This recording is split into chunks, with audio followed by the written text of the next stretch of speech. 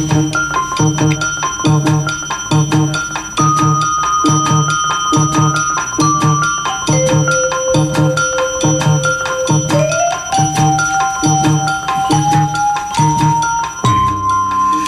evening. It's Friday, February 25th. Russian troops are bearing down on Ukraine's capital with explosions and gunfire sounding in the city. Ukraine's President Volodymyr Zelensky appeals to Russian President Vladimir Putin. I want to appeal to the President of Russia. All of Ukraine is involved in fighting. Let's sit down and talk to stop people from dying. It's not clear if Zelensky's last-minute offer of talks will be accepted by the Putin government or if the Russian troops will continue their assault on Kiev. The United States and European allies step up sanctions against Russia, adding measures that directly target President Putin and his top diplomat, Sergei Lavrov. White House Press Secretary Jen Psaki indicates the U.S. sanctions will include a travel ban. In alignment with the decision by our European allies, the United States will join them in sanctioning President Putin and Foreign Minister Lavrov and members of the Russian National Security Team. President Biden introduces federal appeals court judge Ketanji Brown Jackson as the first black woman on the Supreme Court, delivering on a campaign promise, moving to further diversify a court that was made up entirely of white men for almost 2 centuries. And U.S. officials say most Americans who live in places where healthy people can safely take a break from wearing masks. The Centers for Disease Control and Prevention outline a new set of measures for communities where COVID-19 is easing its grip. From Pacifica Radio, KPFA in Berkeley, KPFK in Los Angeles, this is the Evening News. I'm Mark Miracle.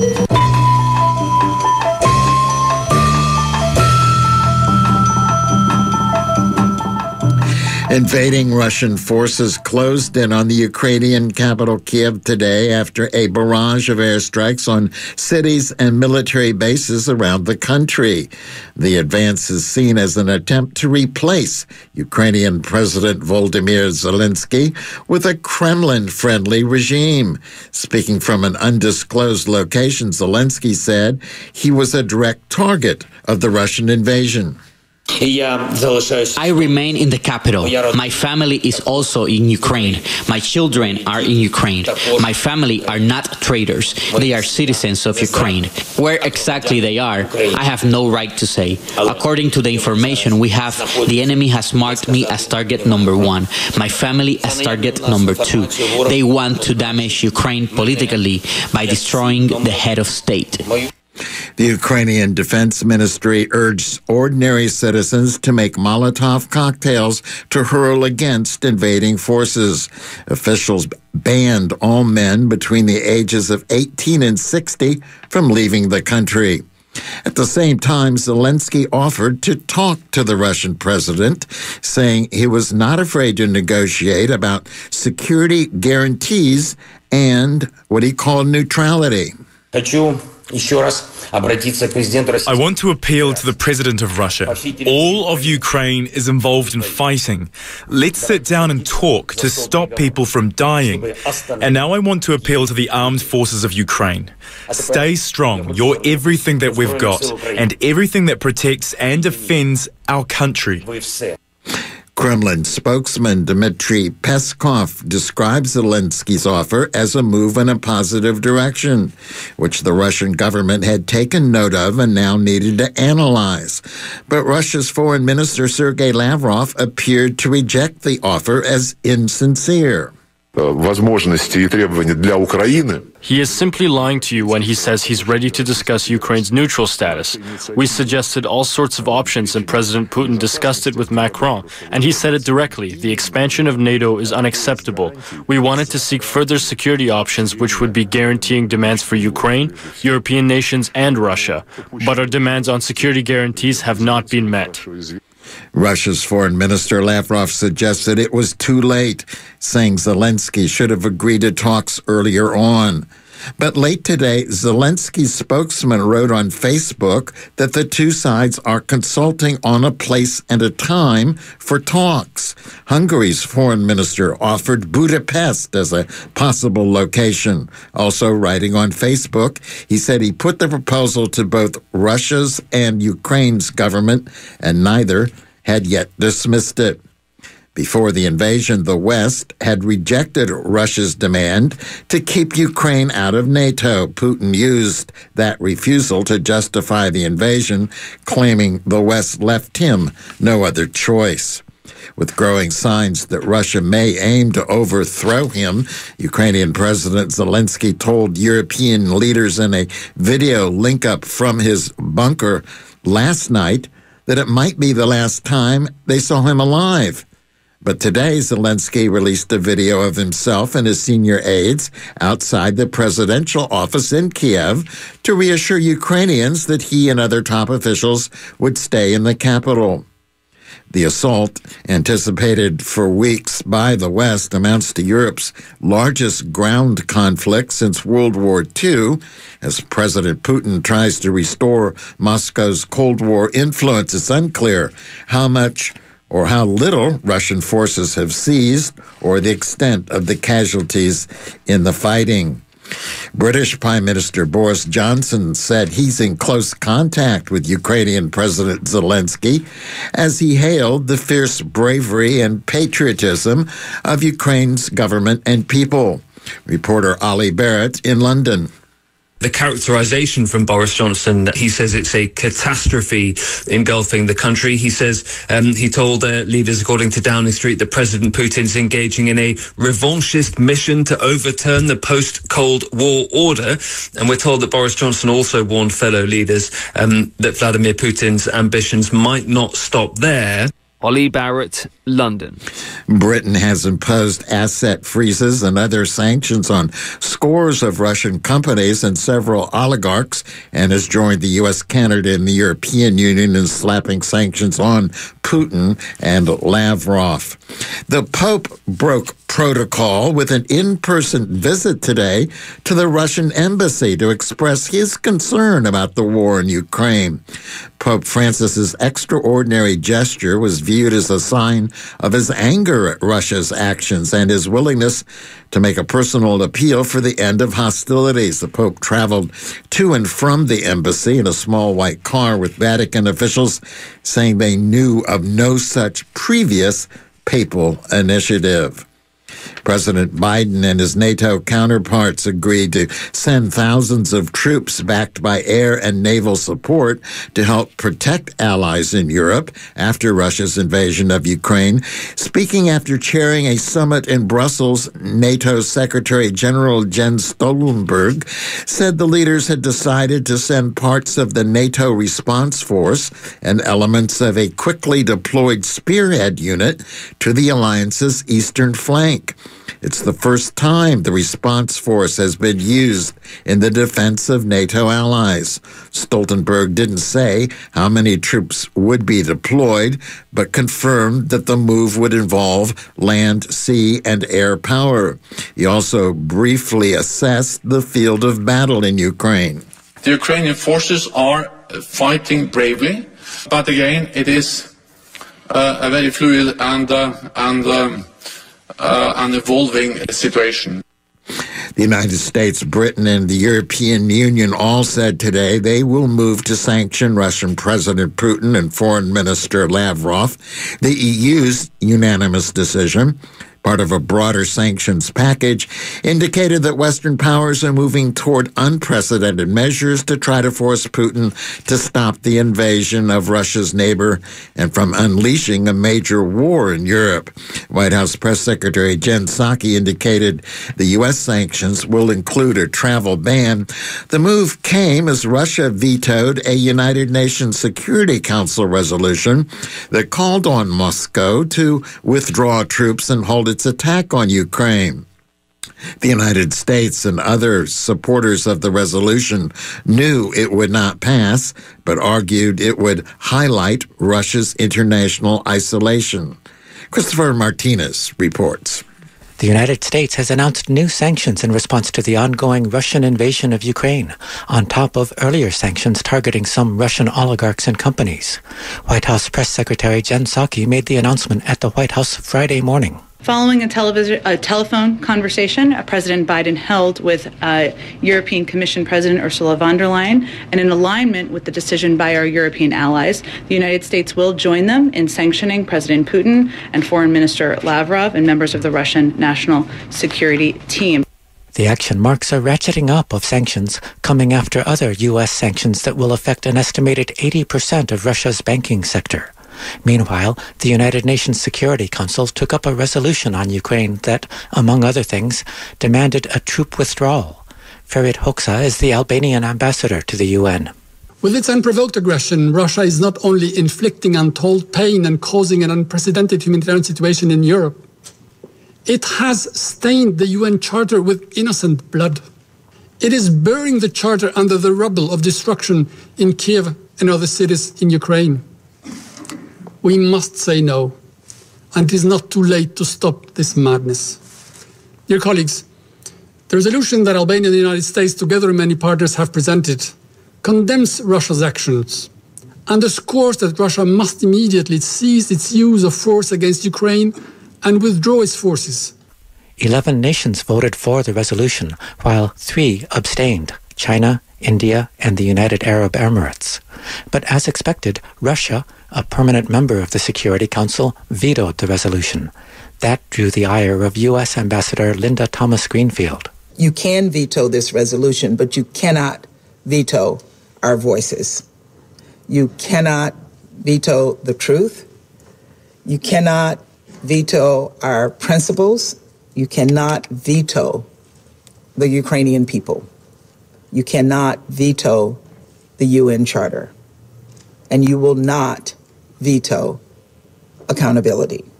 Barbara Woodward is the United Kingdom's ambassador. She says the resolution only failed because of a vote by the perpetrator of the invasion. Russia claims that its invasion of Ukraine is in self-defense. This is absurd. Russia's only act of self-defense is the vote they have cast against this resolution today. Make no mistake, Russia is isolated. It has no support for the invasion of Ukraine. Russian Ambassador Vasily Nebenzia, as it happened, chaired the meeting, speaking through a translator. And today's draft resolution, your draft resolution, is nothing other than yet another brutal, inhumane move in this Ukrainian chessboard. He repeated Russian claims used to justify the invasion, and he also took aim at Western media for supposedly fake news. He also blasted the United States.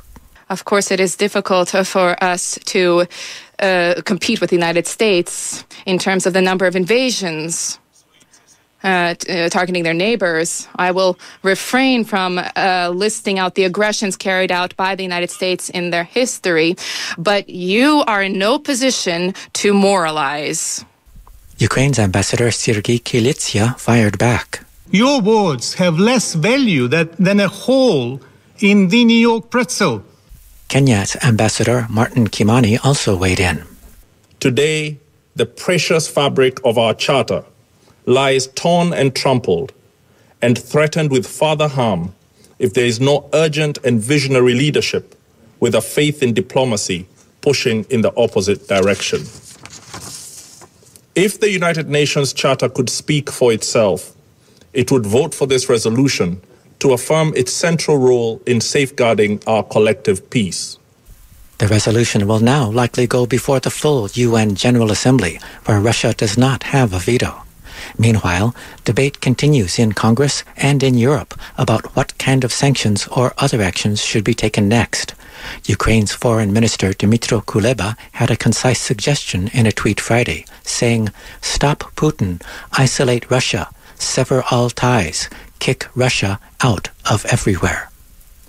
Reporting for Pacifica Radio News KPFA, I'm Christopher Martinez. You're listening to the evening news on KPFA in Berkeley, KPFK Los Angeles, KFCF Fresno, online, KPFA.org. Protest of Russia's invasion of Ukraine resumed in Moscow, St. Petersburg, and other cities in Russia today, even as authorities sought to push back against the spreading anti-war sentiment and project an image of strength and righteousness. Following large demonstrations the day before, the Kremlin sought to downplay the scale of the protests and insist on popular support for the attack. Journalists and television hosts were reported to face repercussions for publicly speaking out against the invasion. In the meantime, an online petition to stop the war, started by a Russian human rights advocate, continued to rapidly garner signatures, exceeding 500,000 some 24 hours after it was launched.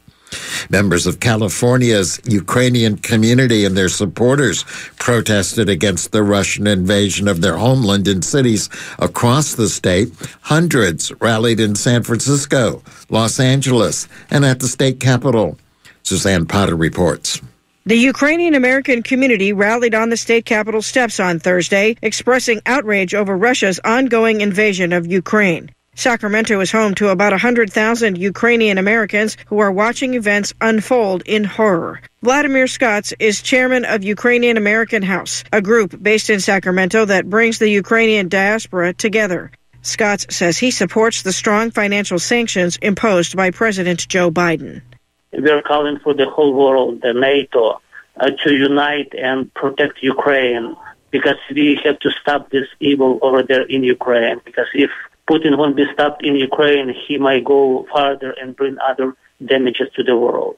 Ukrainian American House is planning a prayer breakfast at a Ukrainian church in the Sacramento region on Saturday. Advocates hope to raise awareness here in the U.S. about the fight to preserve democracy and independence in Ukraine. Scotts says Russian President Vladimir Putin's decision to go to war is a threat to peace and stability around the world. One leader loses his mind and attacking other country just because Ukraine want to be free, because Ukraine want to go from propaganda towards education, towards NATO. Scotts notes that in 1994, Ukraine gave up its nuclear weapons in exchange for a promise from Russia and the United States to protect its territorial integrity. During the so-called Orange Revolution of 2004 and 5, Russia was accused of trying to rig the election and of poisoning the opposition candidate, who went on to win in a revote ordered by the Ukrainian Supreme Court. This is Suzanne Potter reporting. Ukrainians accounted for a substantial portion of the European settlers who landed in the state of North Dakota. And now their descendants are worried about what lies ahead for their country following Russia's invasion. Mike Moen has that story. The Ukrainian Culture Institute, based in Dickinson, says locals with ties to the country are watching the developments with great concern. UCI Director Kate Kessel says through the Homestead Act, Ukrainian immigrants came to North Dakota for farmland. Younger generations are now steeped in the American way of life, but she says they still worry loved ones back in Ukraine face the possibility of going back to Soviet-era rule. Ukraine just celebrated their 30th anniversary of freedom, so they are a young country yet. The people, they don't want to go back to their communist and be under communist rule. According to recent polling from the National Democratic Institute, roughly 75% of Ukrainians want to become a fully functioning democracy. World leaders opposed to Russian actions, including U.S. President Joe Biden, say the invasion is an attempt to reestablish the former Soviet Union. The UCI was established in 1980 to preserve Ukrainian culture in North Dakota. Kessel says as older immigrants and descendants retired, a number of them passed down their farms to their children. They're heartbroken to see loved ones across the globe not fully enjoy the freedoms they were afforded after coming to the U.S. Many of the older Ukrainians, they still have family, distant cousins back in Ukraine. And of course, any unrest over there in their homeland is very concerning to them. Governor Doug Burgum issued a statement condemning Russia's actions, saying, quote, "Our thoughts are with those of Ukrainian heritage in North Dakota." The governor also expressed concern about North Dakota farmers and businesses with interests in Ukraine. Mike Moen, Prairie News Service. A leading Democratic senator says he thinks the Biden administration could ask Congress for $10 billion or more to finance the U.S. response to Russia's invasion of Ukraine. Delaware Democratic Senator Chris Coons said included would be money for the costs of Ukrainian refugees fleeing to Poland and nearby countries, helping those nations' militaries, and moving more U.S. troops to Europe. The mayor of Munich, Germany, Dieter Reiter, has threatened to remove Valery Gergiev as chief conductor of the Munich Philharmonic Orchestra, unless Gergiev publicly says by Monday that he does not support Russia's invasion of Ukraine. The Rotterdam Philharmonic Orchestra also said it would drop the 68-year-old Russian's planned festival there this September if he does not stop supporting Russian President Putin. In addition, the Royal Opera House today canceled a planned tour to London by Moscow's Bolshoi Ballet.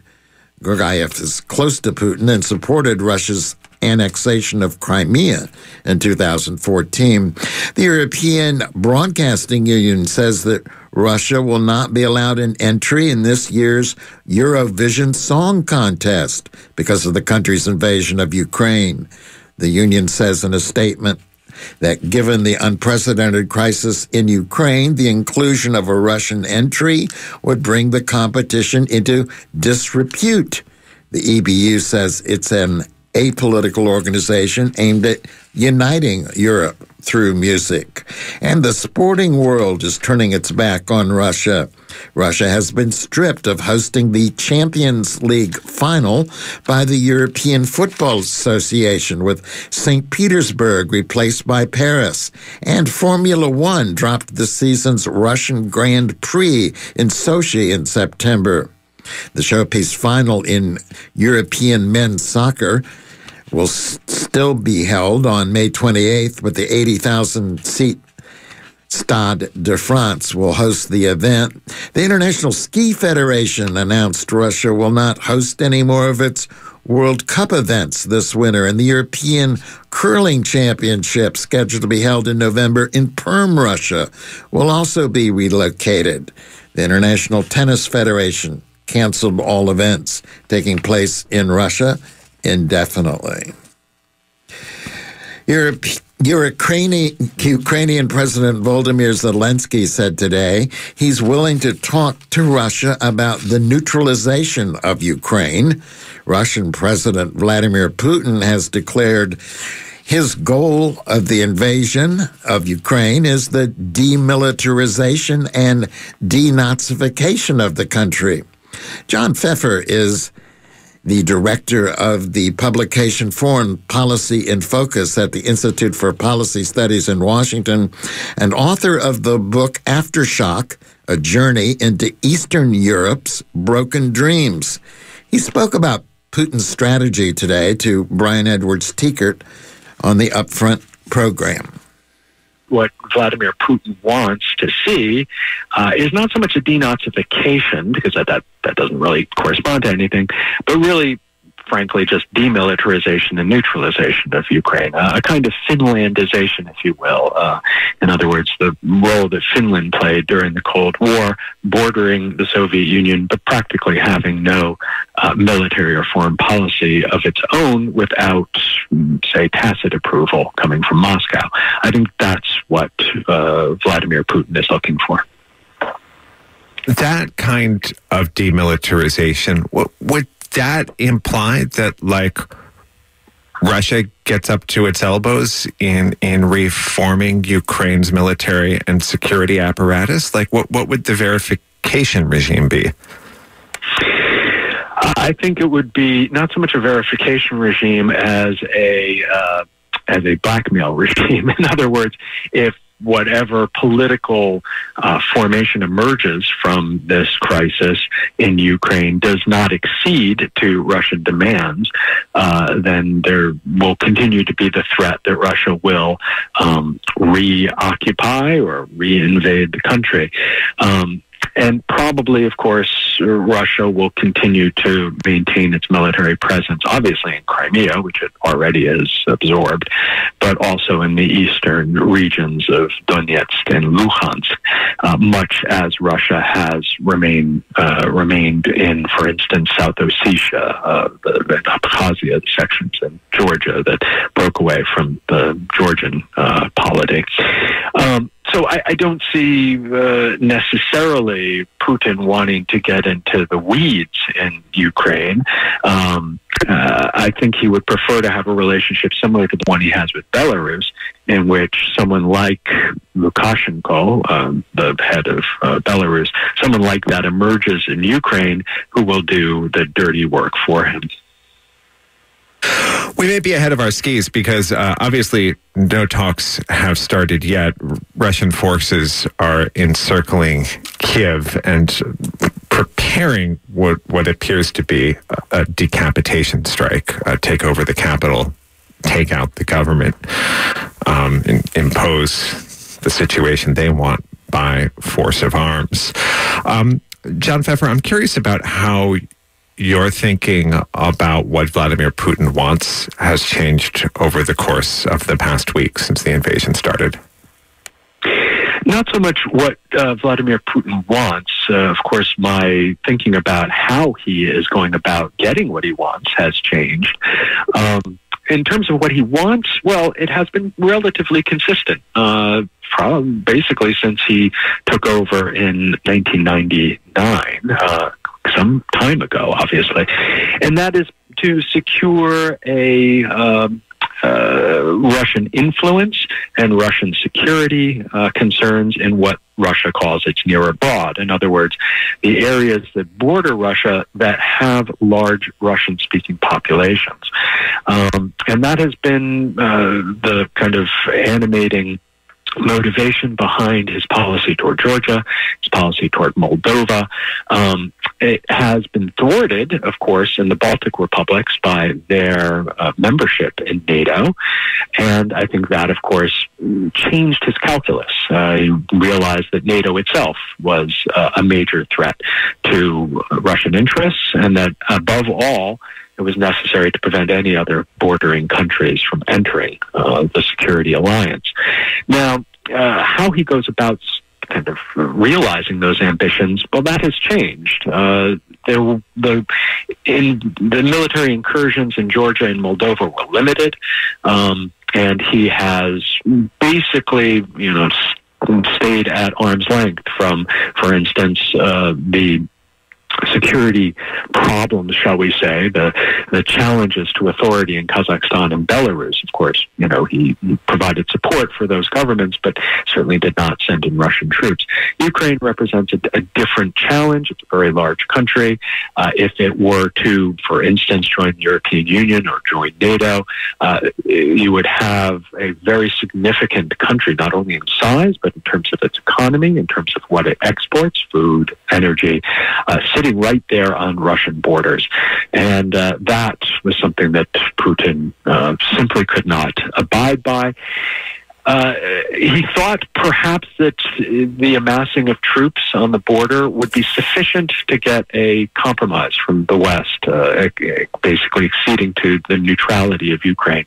That did not come, and so now he has invaded in order to get that neutrality. Now, whether that neutrality will come from a negotiation table in Belarus or elsewhere, or whether it will come by fiat at the point of a rifle, that still remains to be seen. John Pfeffer of Foreign Policy in Focus and author of Aftershock, A Journey into Eastern Europe's Broken Dreams.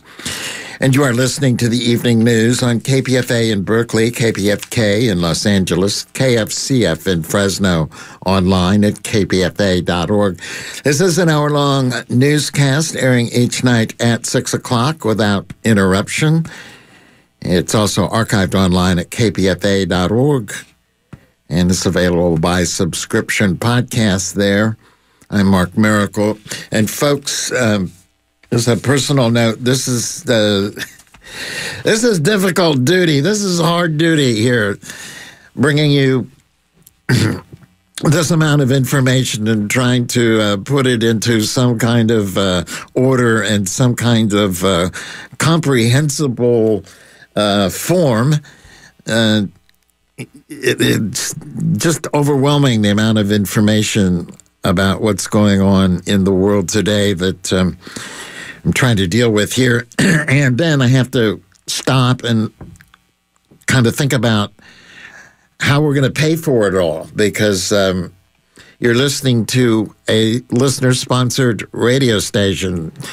In case you haven't heard, almost all our money comes from you, the listener, and it's not by door-to-door canvas. It's by the listener, which means we do it as you listen, and we appeal for it as we broadcast. And that's what I'm trying to do right now, because we are in the middle of the Winter Fund Drive, which is absolutely the largest and most crucial fundraising event of the year, and it is absolutely necessary that we bring it off successfully. And boom, we're in the middle of probably one of the worst political crises that the world's had since World War II. Hopefully, we can back it off a little bit or a lot. At any rate, I have to stop the news and raise some money. And so I hope you will have mercy, if not on my soul, at least on the task that this radio station needs to accomplish, and make a contribution to keep this journalistic effort functioning.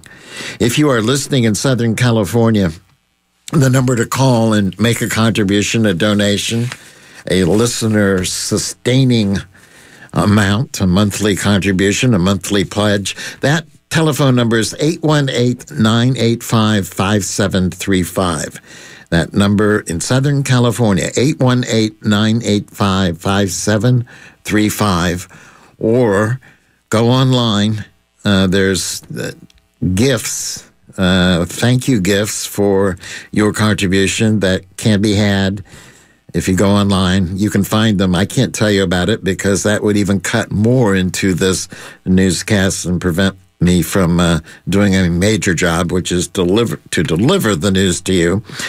818-985-5735 or online at kpfk.org. kpfk.org. And it's ditto for those of you who are listening in Northern and Central California, except there's a different phone number. That phone number is 1-800-439-5732, 1-800-439-5732, or online at kpfa.org, kpfa.org online.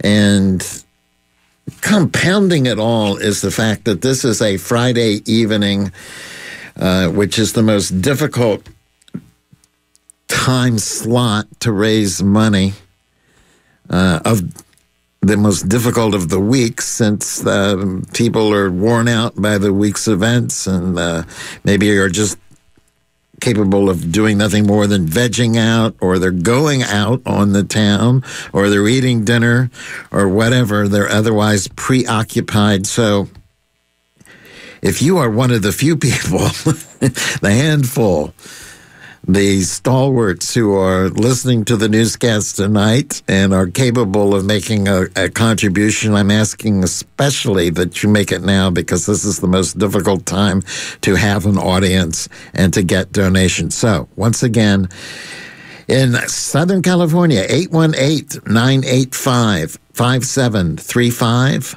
In Northern and Central California, 1-800-439-5732. Our goal tonight is to get 20 of you to make a contribution, to make a call, to go online and make a contribution, a donation.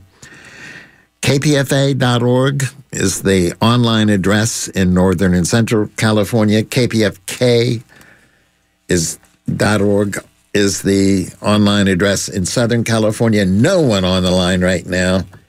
We're looking for 20 callers or contributors online by the end of this newscast, asking for your help tonight.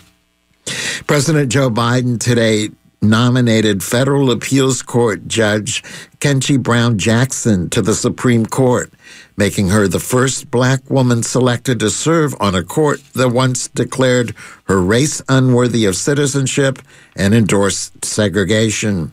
In Jackson, Biden delivered on a campaign promise to make the historic appointment and to further diversify a court that was made up entirely of white men for almost 2 centuries. Marina Newman has the story.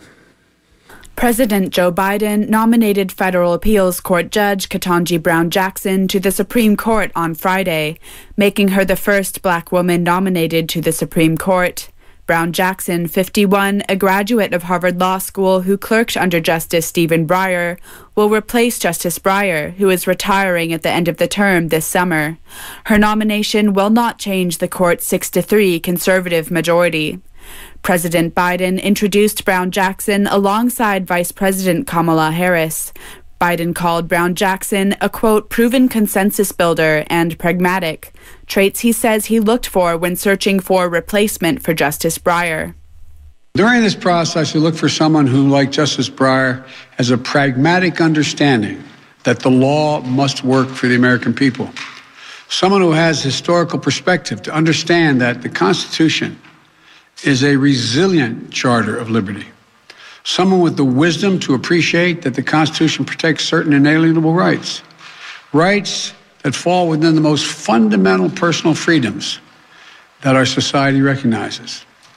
In the end, someone with extraordinary character will bring to the Supreme Court an independent mind, uncompromising integrity, and with a strong moral compass and the courage to stand up for what she thinks is right. In the nomination of Brown Jackson, Biden delivers on a campaign promise he made during a South Carolina debate to nominate the first black woman to the Supreme Court. Brown Jackson will be the current court's second black justice, alongside Justice Clarence Thomas and the third in history. Her nomination is subject to confirmation by the Senate, where Democrats hold the majority by a razor-thin margin, Vice President Harris being the tiebreaker. Party leaders have promised to vote on the president's nominee quickly. However, Democratic Senator Ray Lujan of New Mexico's absence due to a stroke last month, and Russia's invasion of Ukraine could extend this timeline. Democrats will need Lujan's vote if no Republicans support her. It is unclear whether any Republicans will support Biden's nominee. South Carolina Senator Lindsey Graham has expressed disappointment in a statement on Friday that his preferred choice, Judge J. Michelle Childs, was not nominated by Biden. He and several other Republican lawmakers have criticized Biden's nominee, Graham saying that Biden has gone with the choice of the, quote, radical left.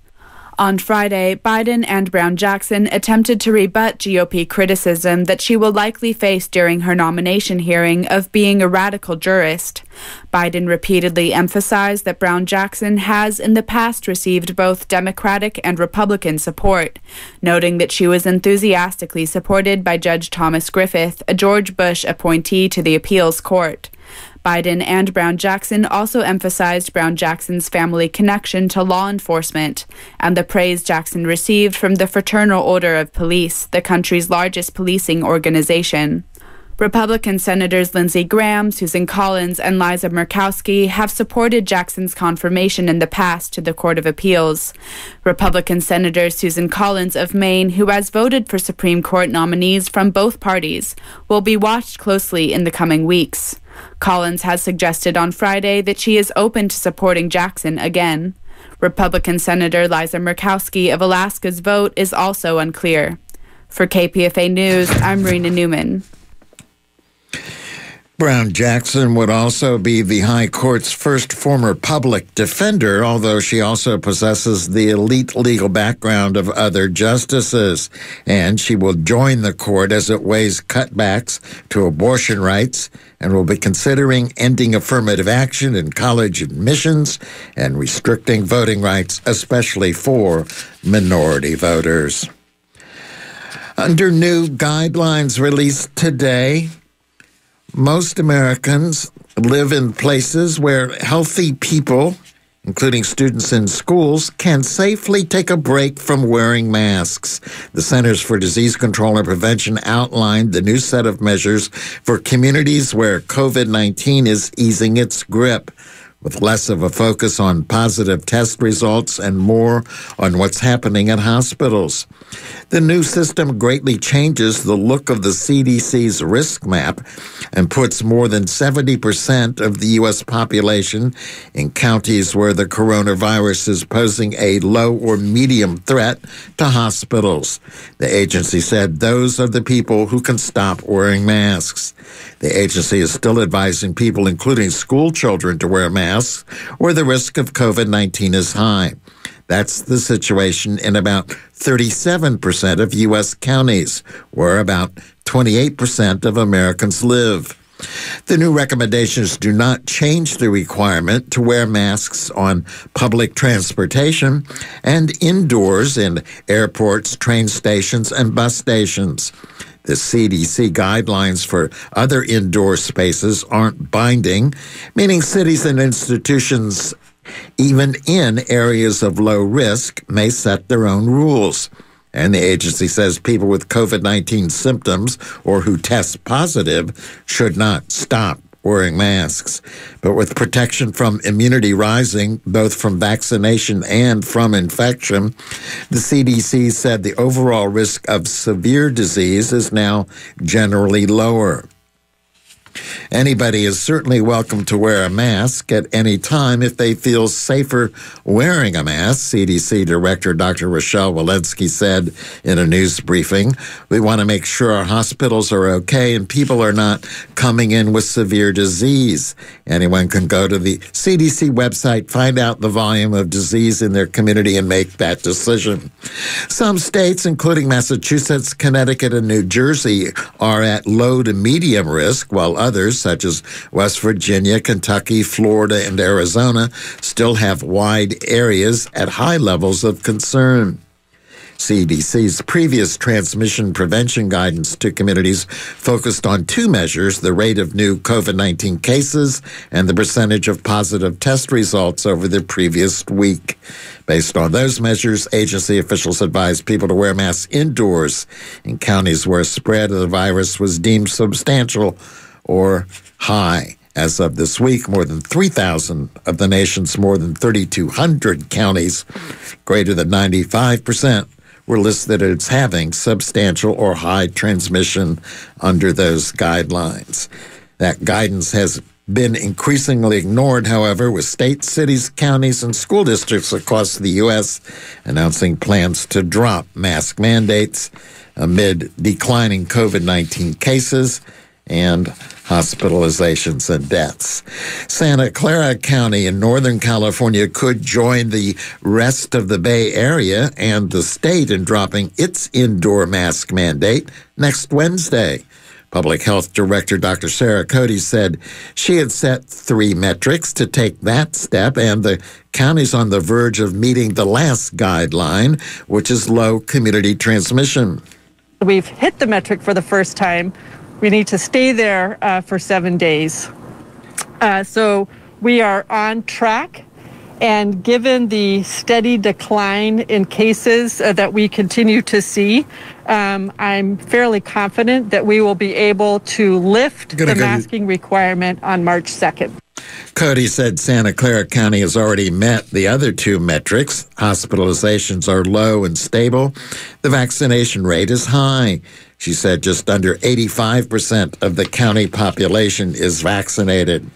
San Jose Mayor Sam Liccardo has announced a proposal to change the booster mandate for public entry on all city-owned facilities, including the Sapp Center Convention Center and historic theaters, in response to the recent decline of Omicron variant COVID-19 cases. Liccardo says San Jose continues to have the highest vaccination rate of any major U.S. city, with more than 90% of residents over 5 years old having received at least 2 doses.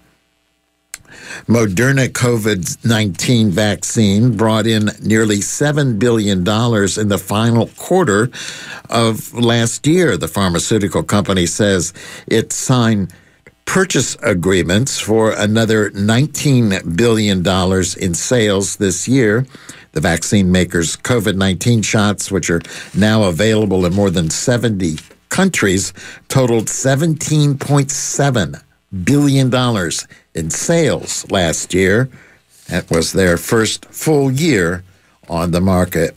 You're listening to the KPFA Evening News on KPFA in Berkeley, KPFK in Los Angeles, KFCF in Fresno, online at kpfa.org. This is Brian Edwards-Teekert, broadcasting from my home in Berkeley. Every morning with Kat Brooks, we are doing COVID coverage from a safe distance on Upfront. From 7 to 9 a.m., we talk to doctors, public health specialists, elected officials, political analysts. We take your calls and we air your stories. And we also try to lift up people doing heroic and inspiring things to help each other. We are live, local, and socially distanced, weekdays at 7 a.m., right after Democracy Now! On Upfront. And we've had 12 donors, 12 callers, 12 contributors, either using the telephone or online.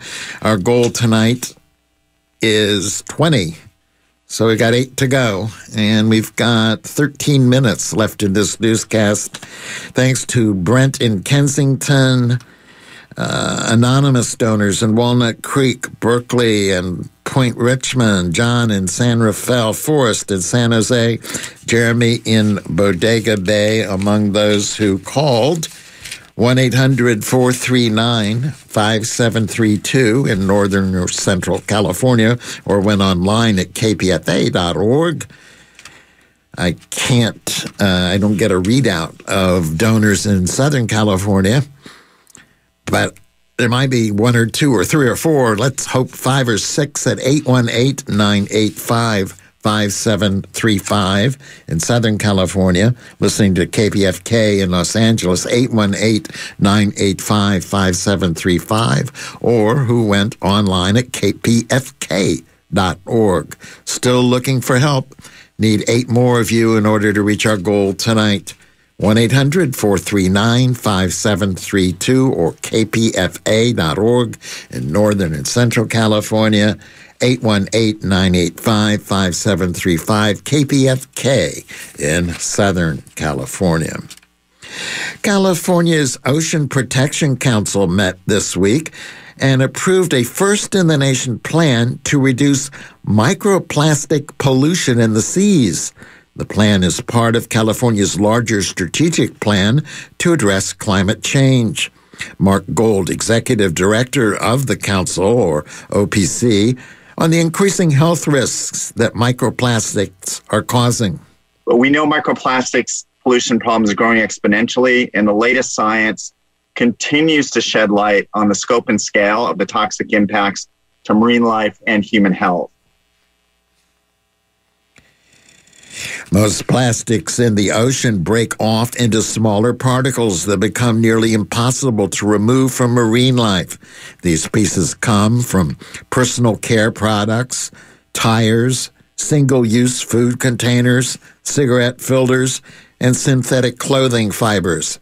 Research done in the San Francisco Bay shows stormwater is a primary pathway for microplastics to enter the estuary.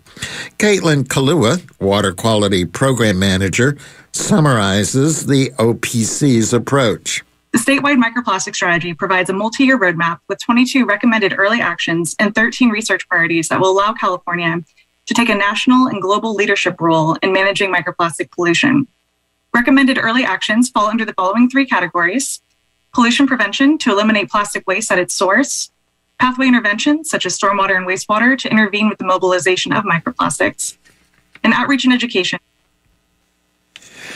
In addition to the San Francisco Bay, microplastics have been observed throughout state waters, including Monterey Bay, the Greater Farallones National Marine Sanctuary, Lake Tahoe, and in Southern California waterways. Plastic pellet pollution from manufacturing facilities has spilled and reached California's beaches. The plan acknowledges limitations to regulating the pollutant and that more research is needed. Margaret Gordon from the West Oakland Environmental Indicators Project pointed out that the environmental justice issues and the impact on vulnerable communities were either missing or minimally addressed in the OPC report. I am really concerned about the data did not address environmental justice as who is being most vulnerable and impacted. And also, how do we do the activism to change the overall use of plastics in all products? Because everything that we consume at some level has plastics. State Controller Betty Yee, who co-chairs the OPC, urged council members to strengthen the statement on vulnerable communities while maintaining the momentum necessary to actually begin addressing the problem. It is really recognizing that our vulnerable communities are really one of the reasons why we need to move with greater urgency.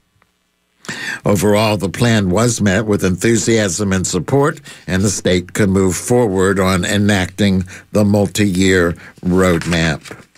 Climate justice campaigners are urging President Biden to tackle the climate crisis with the urgency it demands. More than 1,000 groups have signed on to a letter to the president ahead of Tuesday's State of the Union address. The letter says climate activists watched Biden campaign as a climate champion, but they say his actions since have fallen short. They want Biden to declare a climate emergency. They're also demanding that Biden stop approving fossil fuel projects and follow through on his promise to ban all new oil and gas leasing, drilling, and fracking on federal lands and in federal waters. New research from the Environmental Defense Canada makes the case that there's a path forward to shutting down the Line 5 dual pipelines for gas and oil, which run under the Straits of Mackinac in Michigan. Molly Bolke reports. The Canadian gas company Enbridge Energy plans to build a tunnel to contain the pipeline, but some engineers think the proposal poses safety risks. Canadian officials have supported the pipeline, citing the company's claims that closing it would put the country's natural gas supply at risk. But Beth Wallace with the National Wildlife Federation says this report shows alternatives that would not cause major disruptions. Line 5 is almost 20 years past its useful engineered life, according to the experts that originally constructed the pipeline. The location itself, 20% of the world's fresh water, drinking water for millions of people, it should have never been put there to begin with. The report outlines possible alternatives, such as rerouting some of the Line 5 supply to another pipeline, Line 78, and other fossil fuel transport options. Enbridge says Line 78 is full serving existing customers and cannot accommodate more, and that increasing fuel transport capacity would take years to develop and also harm the environment. Wallace adds another motivation for closing Line 5, not covered in the report, is how fast the transition away from fossil fuels is moving, particularly in the automotive sector. She says the risks to the environment and tribal water rights are too high to continue operating the pipelines. Now that it's 70 years old, we have alternatives. We're transitioning away from fossil fuels. There's just absolutely no reason why we can't start to transition, including with this particular pipeline. After Michigan Governor Gretchen Whitmer ordered Line 5 to be shut down last year, the Canadian government invoked a 1977 treaty between the U.S. and Canada to block that action. So far, the Biden administration hasn't supported the shutdown, although tribal leaders and environmental groups note it violates the water rights of Bay Mills Indian community, whose ancestral home is the Straits of Mackinac. This is Lily Bolke with Michigan News Connection. Thanks to Kirsta in Occidental, anonymous listeners in Soquel, Bodega, and Oakland, Jason in Redwood City, Kimberly in Santa Rosa, Julie in El Sobrante, and Michael in Oakland. We are up to 15 donors. I can almost smell the finish line. I can't see it. I'm sensing it.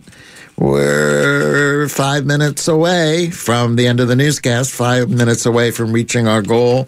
We need 5 more contributors. 1-800-439-5732 in Northern and Central California, or 818-985-5735 in Southern California, listening to KPFK in Los Angeles. 4 more tribes are asking a judge to block restrictive new election laws ahead of the November midterms. It's part of a larger battle over vote access in Native communities. Bert Johnson of Mountain West News Bureau reports. Montana passed laws to eliminate voter registration on Election Day and limit ballot collection. But tribal governments say that'll disproportionately impact Native voters, who often live far from the polls. Jacqueline De Leon is with the Native American Rights Fund, which represents the tribes. She says a judge blocked a similar Montana law because it violated the state constitution. And in Nevada, tribes successfully sued to expand voter access on their reservations. We'll continue to file lawsuits where Native Americans are being discriminated against.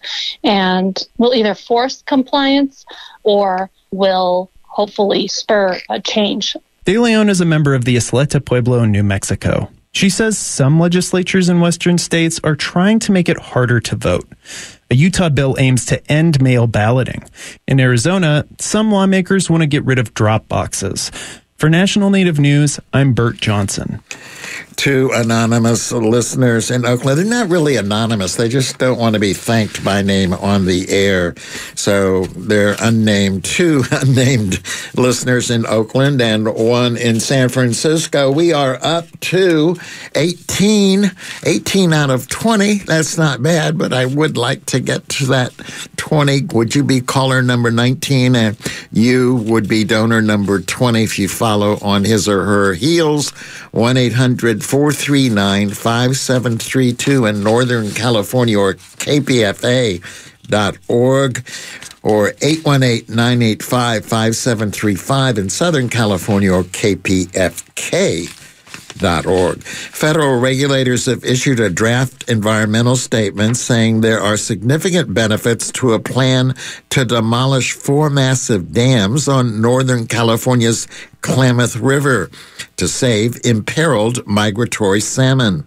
That sets the stage for the largest dam demolition project in U.S. history. The issuing of the statement today by the Federal Energy Regulatory Commission clears a major regulatory hurdle for the project and paves the way for public hearings on the document before a final draft is issued as soon as this summer. That would allow preparations to begin in earnest for taking down the dams. The aging dams were built before current environmental regulations. And the NCAA has relaxed the amount of THC an athlete can have to trigger a positive test and is recommending less stringent penalties for athletes who do test positive for marijuana. The threshold levels for THC, which is the active ingredient in marijuana, will go from 35 nanograms per milliliter to 150 nanograms per milliliter, which the NCAA says is in line with the World Anti-Doping Agency's levels. The threshold level change is effective immediately and is retroactive to drug tests taken in the fall. Marijuana legal in some form, medical, recreational, or both in the majority of U.S. states. 1 caller to go. 1 more. Thanks to the anonymous donor in San Anselmo. We just need 1 more of you while I give the weather. Mostly cloudy tomorrow in the San Francisco Bay Area with a high near 60 degrees in the central San Joaquin Valley. Tonight, there's a low of 30.